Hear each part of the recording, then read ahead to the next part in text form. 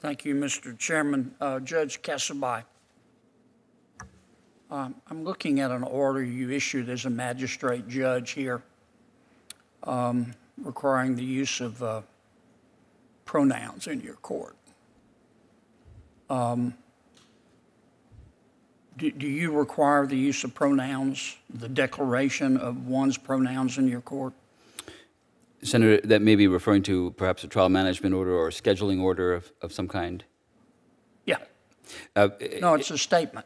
You issued it. Here it is.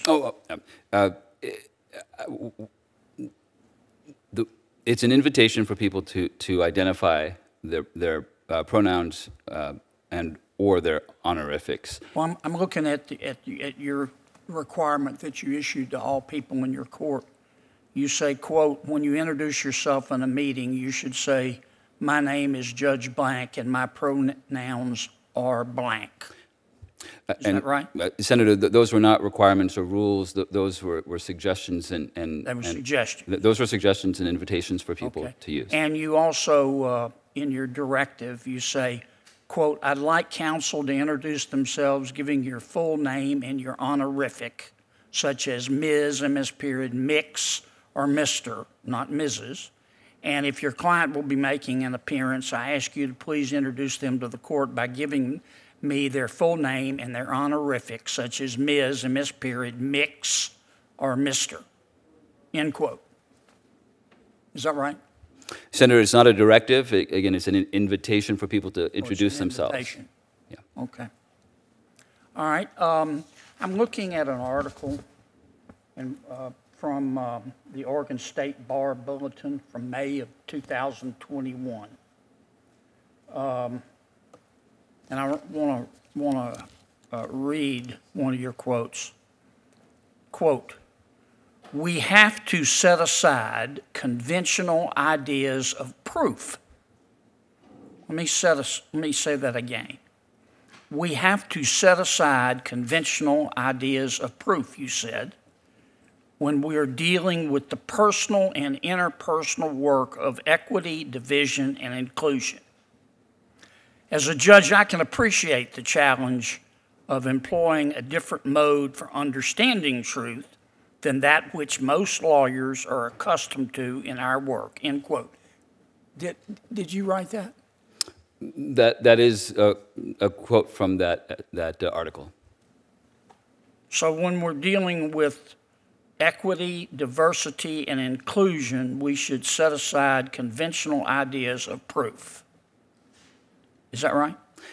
In the larger context of interpersonal and personal relationships, the idea of being able to have a conversation with somebody. Yeah, but you didn't talk about a conversation. You said proof.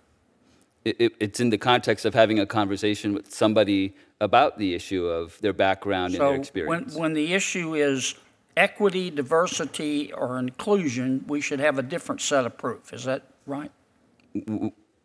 When it comes to the space in which people have interpersonal relationships with one another, the idea of respecting and dignifying each other with their experiences is an important part of... So all issues have one set of proof, which has been handed down by our state Supreme Courts, our U.S. Supreme Court, except you think we ought to have a different set of proof when equity, diversity, and inclusion are at issue. Is that right? In all of my years on the bench, Senator, I have applied the law, the rules of evidence, the case precedent. Let me move on. I'm looking at the notes you gave us from a speech you made in February 7, 2020. It's entitled Speech Reflections on Equity and Privilege to the Oregon Blacks in Government. You wrote, quote, white, male, straight people allow privilege to remain in place, close quote. Did you say that? Did you write that? Without looking at the specific speech here. You turned it in. Well, if that's on the piece of paper, Senator, then I have no reason to disagree. You also wrote, quote, privilege is incredibly similar to narcissistic personality disorder, close quote. Did you write that? Without looking at everything in the context of that statement, it appears correct. Okay.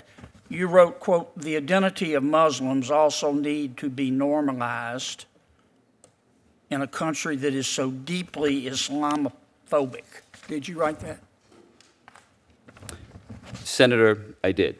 And what I'd also like to clarify is that in the context of my work on the bench, I have treated everybody equally without regard to their background. Sorry, I just want to get through this. I'm going to run out of time.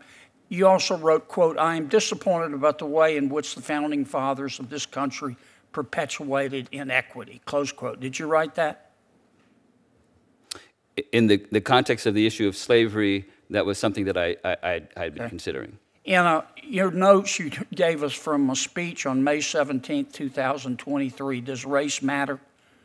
You said, quote, does race matter? Hell yes, close quote. You know that T-shirt at the Saturday markets, the one that says something like love, see no color, and it has all the colors of the rainbow all over it, and it's like a tie-dye shirt. Well, the first time I saw it, I said, ah, how sweet. Then I got angry. If love doesn't see color, then I don't have allies, close quote. Did you say that?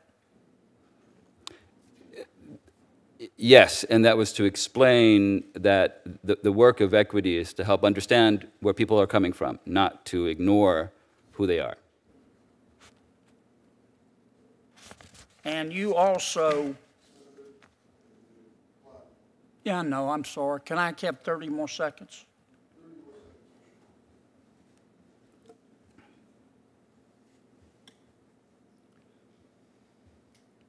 Judge,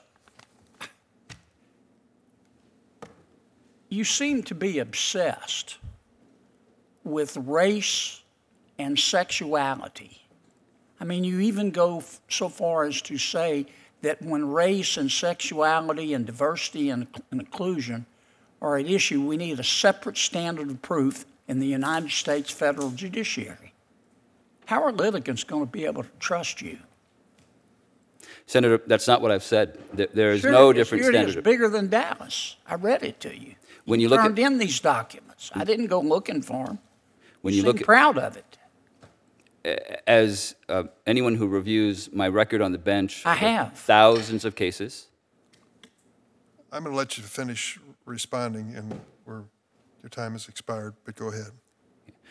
The rule of law is an absolute for me. The work that I have done on the bench over the last 16 years. That's not what you say. The work that I've done on the bench. But that's not what you say. Judge, finish your sentence.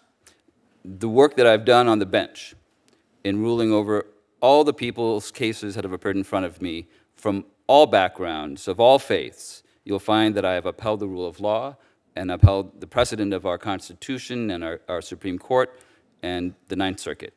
Well, if this chairman would give me time, I could go through the cases and prove that that's not the case. Senator, I just don't see how you can be a fair-minded judge. Senator Booker?